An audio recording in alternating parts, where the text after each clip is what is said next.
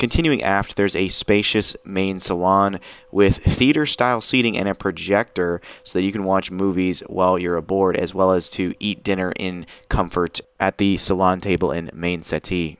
Continuing aft, the fully equipped and large galley is to starboard, and if you walk all the way through that, it takes you to the full beam aft cabin with a queen-sized island berth.